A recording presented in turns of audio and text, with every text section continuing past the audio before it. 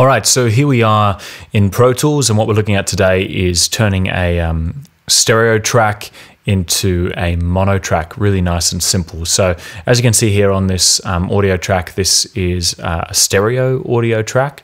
And simply what I'm going to do is click here on the title and just go down to split into mono. And boom, what that's going to do is split up this stereo track into a left and right mono track. So what we can then do is mute or delete the original if we want it or we don't. It's sometimes good to have as a backup. And then what we're going to do is I'm just going to delete the left mono track. And you'll get this little one pop up, hit delete, and then rename this mono.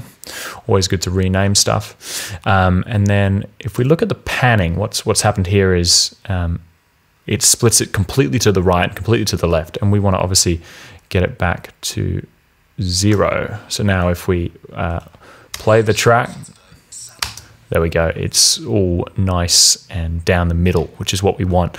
A little trick there is you can, if it's right to the right, you can press Option and just click that on a Mac, that is, press Option, and it will come right back to 0 there, right in the center.